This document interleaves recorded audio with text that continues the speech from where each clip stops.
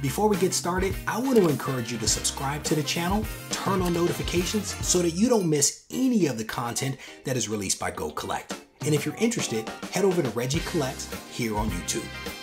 Regie here, your friendly neighborhood bodybuilder and comic book collector and the host of the GoCollect speculation video, and I want to welcome you to another episode. This week's episode has a special theme, a theme that I will not reveal to you right now. I will allow it to unfold over the course of this recording. With that said, let's get to the blog post. This first blog post actually takes a look at a very curious phenomenon that is associated with Kamala Khan. And I honestly, off the top of my head, cannot think of a similar situation that exists, but maybe you can. So down in the comment section, I definitely want to encourage you to leave your thoughts behind. But specifically, what our blogger looks at in this post is a situation in which the cameo appearances of Kamala Khan are actually at a higher value than her first full appearance. And again, I can't think of another situation off the top of my head that is similar to this one, so maybe you can. The blogger in the post takes a look at two cameo appearances and then compares both of them in terms of value to her first full appearance. And Kamila's very first cameo appearance was in Captain Marvel issue number 14, and this is the variant edition from September 2013. The FMV of a CGC 9.8 copy of this variant will actually set you back about $3,700. And what's interesting is that according to the CGC census, there are only about 49 copies of this book on the census. So we are talking about a panel of a character in a book, and this is going for $3,700. That is a lot of money for a cameo appearance. But let's look at Kamala Khan's second cameo appearance, which happened to be in Captain Marvel issue number 17. And this is the second print variant from January of 2014. In this issue, Kamala appears on one page, page number 30 in this book, and we actually see her from behind. We don't see her face, we literally just see her from behind. And according to GoCollect, the FMV of this book at a CGC 9.8 will set you back $2,300. Now, what's interesting about this book is that there are about 438 copies of this book on the CGC census, and it has actually seen an increase in value of about 54%. Again, cameo appearances in the thousands of dollars when we're not really able to make out the character. It is really interesting, especially when you contrast it to her first full appearance, which happened to be an all-new Marvel Now .1 issue number 1 from March of 2014. In this book, we actually get Kamala Khan's first full appearance, and this book at a CGC 9.8 has a value of only $750. And here, this book shows up on the census to the tune of around 1,100 copies. But again, you're talking a few $100s for her first full appearance and the cameo appearance in the thousands of dollars. This is a very, very interesting case. And again, I'd definitely be interested to hear what your thoughts are as to why this might be the case. I'm not sure if anyone out there has any ideas, but I want to open the door for you all to be able to leave those comments behind down in the comments section. It might be the understatement of the year to say that comics are hot right now. And honestly, we could probably say that just about every collectible out there, from sports cards to trading cards to comics, are extremely hot. All of these things are seeing some surges in terms of values. And there are folks out there that really specialize in buying the dip. And it doesn't matter whether you're talking about a stock or a collectible, there are folks that like to buy the dip. That is where the value of an asset or a collectible declines, and that's when you buy it because you believe that it's actually going to increase. And that is somewhat difficult right now when it comes to collectibles. There are some estimates out there that say that comics have gone up over the last year 50 to 100%. Not a whole lot of dips when everything is moving in the upward direction. Now, with that said, our next blogger has done a pretty solid job of identifying a couple of books associated with one specific character that may be experiencing a dip and could represent a great opportunity, potentially if things go on the upswing again. And we are specifically talking about Carol Danvers, Captain Marvel. Right now, her comics are experiencing somewhere between a 20 to 50% decline in value. And again, this represents potentially a great opportunity for you to snag an awesome book. And in this blog post, which is linked down in the description, our blogger identifies several books that you may want to check out. Our next blogger and his wife actually have an affinity for bombshells, and we are specifically talking about bombshells drawn by Aunt Lucia.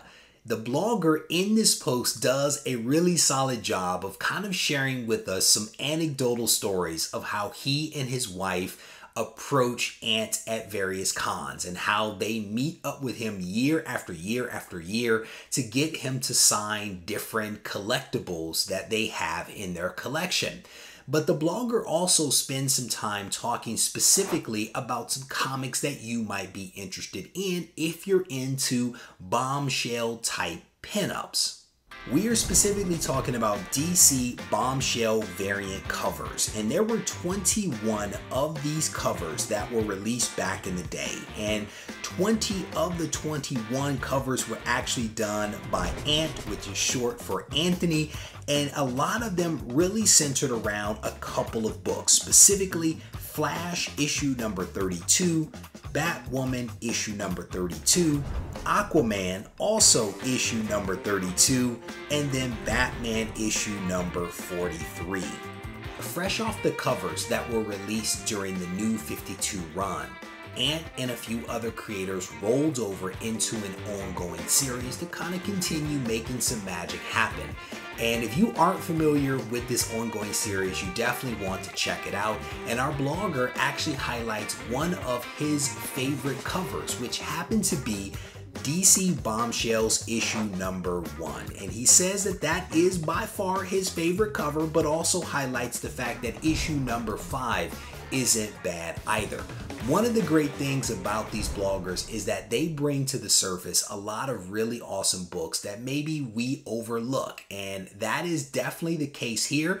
These covers are definitely popular, but I have a feeling that there are some folks out there that don't have some awareness of this. So again, I kind of salute the bloggers for doing a really great job of highlighting some awesome books that we can check out. This blog post, like all of the others, is linked down in the description. So a lot of folks believe that Kevin Feige is laying a foundation for introducing the Young Avengers into the MCU, possibly as a movie, but also potentially as a streaming show as well. And some of the pieces, some of the characters are already in place, with others that may be coming soon. One of those characters that a lot of people are anticipating will be part of this Young Avengers team is America Chavez. America had her first appearance in Vengeance issue number 1, and over the past year, about 47 copies of this book at a 9.8 have been sold on eBay, and during this time, the value of this book has increased by 44%.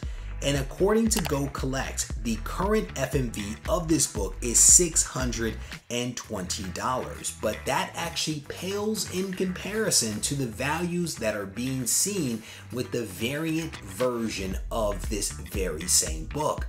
When you dig into the data, what you actually see is that the variant has an FMV of $1,750, and it represents a 143% increase year over year. And if you have an opportunity to pick up this book, whether it be the regular book or the variant, might not be a bad idea, especially if you believe that the Young Avengers are going to make their way to a large or small screen in the future. In addition to America Chavez's first appearance, the blogger also talks about a few other books that you may be interested in.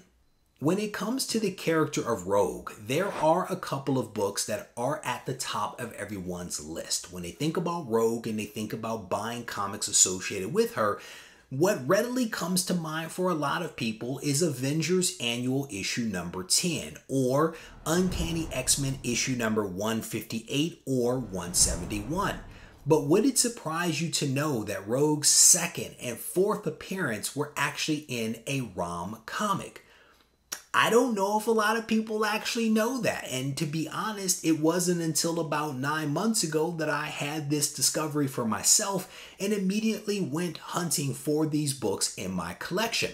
But there are rumors that Rogue is going to appear in the MCU, specifically in the Captain Marvel 2 movie. And if that happens, the books that are associated with her could actually increase in value. And in this blog post, our blogger talked about 3 books that might be underrepresented, undervalued books that you may want to check out. We are only going to talk about 2 of them, specifically Rogue's second and fourth appearance. Her second appearance happened to be in ROM issue number 31.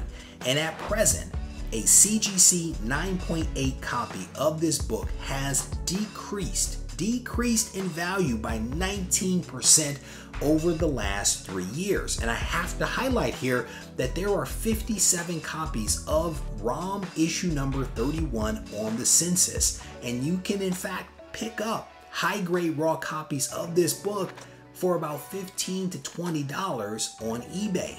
When we look at ROM issue number 32, her fourth appearance, what we see is that there is actually very little sales data associated with this comic. And in fact, when you look at the CGC census, what we see is that there are only about 22 copies of this book on the census. Again, the great thing here is that the 9.8 copies of this book have also decreased in value, and you can also pick up raw copies of this book for about $5 to $10 on eBay as well. If you believe that Rogue has a future in the MCU, the books that are referenced in this blog post could represent some solid opportunities. And again, I only talked about 2 of them. There are others referenced in the blog post. Check it out. This next blog post is the first in a series of posts that are going to come out looking at surprising changes to a comic's FMV, specifically the fair market value of a comic. And whether the FMV is increasing or decreasing might be a sign of a book that maybe you need to sell or potentially you need to buy. And so the blogger actually looks at, in this very first post, a book that has a surprisingly hot FMV. And we are specifically talking about the first appearance of the Morlocks and Callisto. And the blogger makes a compelling argument here for why this book has a high FMV and why you may want to think about picking it up, because even though it has a high FMV, the dollar amount isn't incredibly high. So people are not priced out of this, but again, it could represent that there is some potential here. When you dig into the data of Uncanny X-Men issue number 169, what you see is that a CGC 9.8 copy of this book has increased in value by nearly 57%. On March 7th, a 9.8 copy of this book sold for $200. And you contrast that to a sale in 2018 where several copies of 9.8s actually sold for around $100. And so again, this represents a nice increase of this book. And the blogger again makes an argument here for why this might be the case. And one of the first rationales that the blogger puts out there is that this book has multiple first appearances, multiple shots on goal, multiple opportunities for Kevin Feige to pull one or more of these characters into the MCU, thus increasing the value of this book overall. As always, I want to encourage you to check out this blog post. Take the data in, let it wash over you, noodle it for a little while, and then decide if this is something that you want to act upon. So there you have it. We have reached the end of another recap, and my question to you is, have you determined what the theme of this video has been? If you haven't, it was all about women, and we are wrapping up National Women's Month, and we definitely wanted to take a moment to kind of celebrate. And to that end, every single blog post that we spoke about was focused on women.